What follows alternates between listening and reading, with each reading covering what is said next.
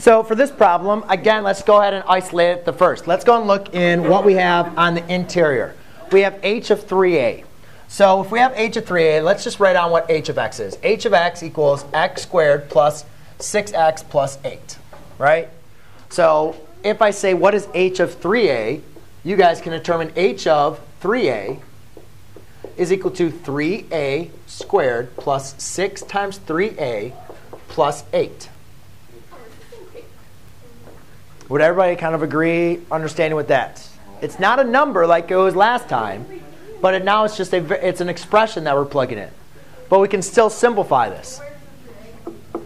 That's part of the problem right there. It's h of 3a. That's your problem right there. So it says h of 3a. So let's figure out what h of 3a is. We know h of x is here. So if I say now what's h of 3a, you're just going to plug in your 3a wherever you see an x. Right? Yes? Right? Because, I mean, if I did h of negative 1, you just plug the negative 1 in for the x. Now I'm just doing a 3a. Well, 3a squared is 9a squared. 6 times 3a is 18a plus 8. OK? So now we're saying you're going to plug this in for f of x. So now we have f of x equals 5x. Now I want you to do f of h of 3a. So just like we plugged in the 3a for x, we're now going to plug in h of 3a in for this x.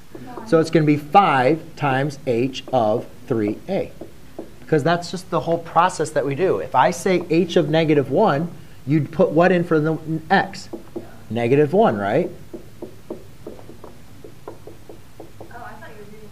No.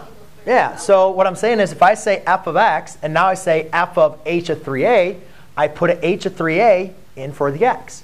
Now, do we know what h of 3a is? That's why we did it over here. H of 3a is 9a squared plus 18a plus 8, right? So this is just a random example. So therefore, it's going to equal 5 times, what is h of 3a? It's right here. Now, is there any other simplifying I can do? Yeah, you can apply distributive property, right? So that equals 45 a squared. That's going to be 36, 72, 80, 90. So there's your final answer. OK? Wham, bam, thank you, man. OK.